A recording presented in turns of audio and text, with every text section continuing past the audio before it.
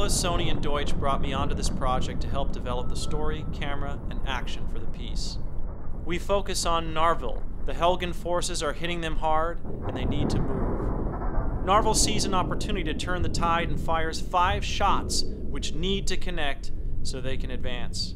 We open within Narvel's eye.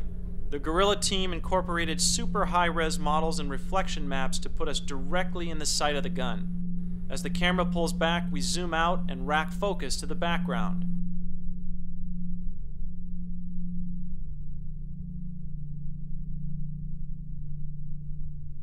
We cut behind the bullet to get a good look at where we are headed. I call this the Star Destroyer shot, as the bullet coming in overhead reminds me of the Star Destroyer from Star Wars. From here we see another ISA soldier in front of us who has just been hit by a Helgen gun butt. This is my favorite shot. The Helgen we just saw knocking the soldier down in the previous is now bearing right down upon us, looking us right in the eye.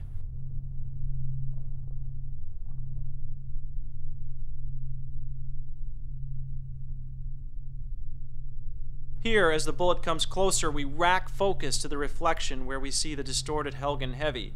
Rays pour through the background as fine debris falls. In the puddle, we find the foot of the falling XO. In the reflection, the Helgen heavy blasts away.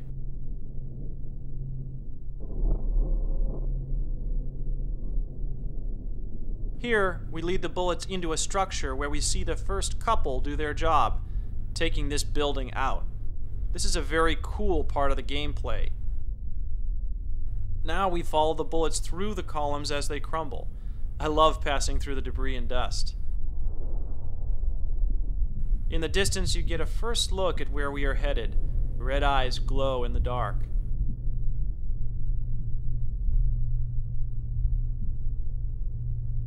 In the final shot, we dive with the hero bullet into the dark. We overtake the bullet and a few henchmen to reach the mark. A Helgen leader backlit with cinematic shadows, making him seem twice as big and menacing. We fly right into the eye, knowing full well our bullet is right behind us. It was a pleasure to be invited to play.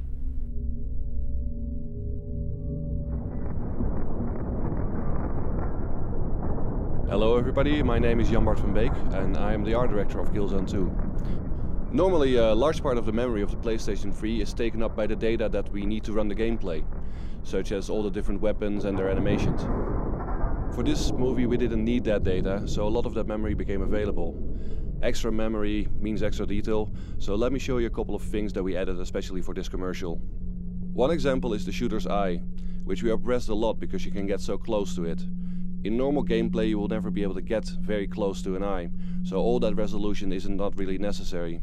But for this shot we increased the resolution of the eye so that it uses the same amount of texture space as the entire character. Now another thing we detailed out is the bullet itself. Normally you would never be able to see the bullet flying, but in this movie it's really the focal point. The bullet you see here is about the same amount of polygon detail as the entire gun it came from.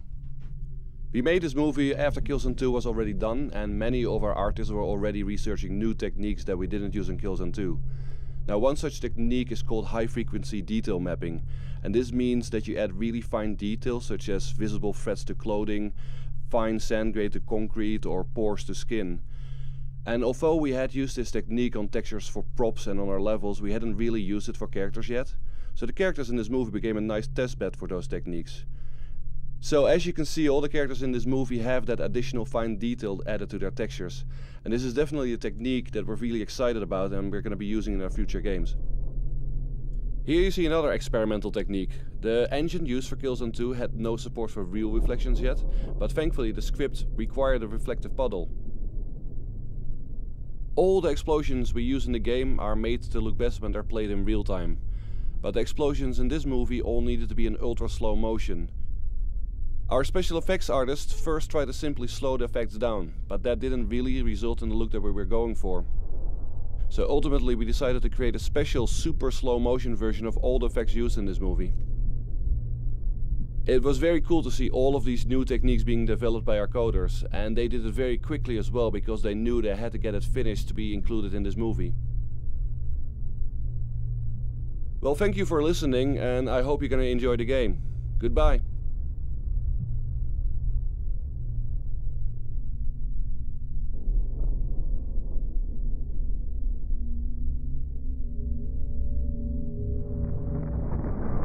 Hello, my name is Paulus Bunning and I'm the lead technical artist at Guerrilla Games. For this project I was responsible for getting the art and animation into the game engine. The original story proposal showed us extreme slow motion animations and close-up camera shots, which meant that we would have to increase the detail way beyond anything we ever rendered before. We started by stressing the engine to its limits, by setting everything up in its maximum resolution. For some shots this would put the total polygon count to over 100 million. The next step was to optimize the content so it would run at 30 frames per second or faster. First we start by removing everything that will not be seen by the viewer, such as models, lights and effects. After this step we go into more detail by looking at the textures and shaders. The trick is to remove enough to increase the performance of the engine, but leave in the important details. It is these details that make Killzone 2 stand out. For lights, we are able to control the exact size of the light. With this we limit the amount of polygons that need complex lighting calculations. Also, not all of the lights need to cast shadows, and by only activating this for a light where the effect will be noticed, we again increase the rendering performance. Good water reflections have always been a rare thing in games. However, for this project we added support for true planar reflections to the engine, allowing us to accurately simulate reflections on water. This technique was used for the cinematic version of this project. Because we developed the planar reflections while making the sequence, the technique unfortunately was not yet optimized enough for rendering real time. To work around this, we rendered an image of the scene looking up from the water. This image we then added to the water shader, and so faking the reflection. We do intend to improve the true reflection system to be used in real time. We also had to optimize the particle effect. This is done by reducing the amount of particles used for every effect. Because the sequence is played in slow motion, we had to be very careful with this. Decreasing the particle emission rate can leave very noticeable gaps in effects such as fire or smoke. The Helga sniper is featured in a very close-up shot, so we wanted to make sure that he looked as good as possible. One thing we did to increase his detail was adding an extra set of animation control to the fabric that makes up his hood. This allowed our animators to add secondary motion to the cloth when he moves backwards away from the bullet. Creating this sequence in the game environment has shown us that we can push our engine far into the future.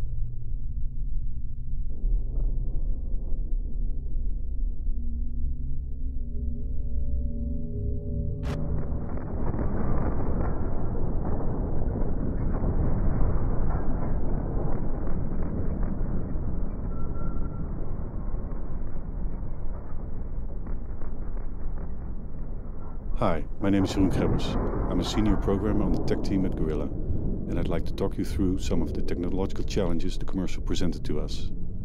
Since the commercial is played back in slow motion, this meant we had to tweak some of our special effects to compensate, most notably motion blur, which we had to scale up a notch. The debug views give some insights into the various components generated and stages used by our deferred rendering engine.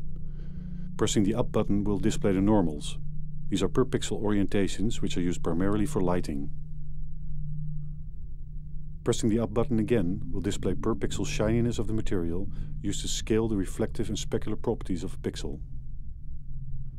The next view is view without post-processing like color filtering, depth of field, bloom and particles. The lighting view will display only the results of diffuse and specular lighting and shadows, which as you can see is an important part of the Killzone 2's look. The last view is per pixel depth from the camera, which is used to determine occlusion and depth of field. In the first stage of rendering, these components, including per pixel velocity, are generated and stored in separate buffers. The lighting stage combines normals, shininess, lighting, shadows and textures, resulting in a fully lit scene, viewable as a debug mode without post-processing. The next stage renders particles and transparent effects like coronas and combines these with the previous stage. This stage also renders any high-intensity effects like the background lighting and muzzle flashes, which will result in bloom around very bright areas during the last stage. In this last stage, depth of field, motion blur, colorization and bloom are combined and added to create the final frame ready for display. Most of the rendering components are animated or controllable and allow many degrees of freedom for artists and designers to create the look they're after. For example, the bullet trails have exaggerated motion blur created by our special effects artists. Thank you for your time and enjoy Killzone 2.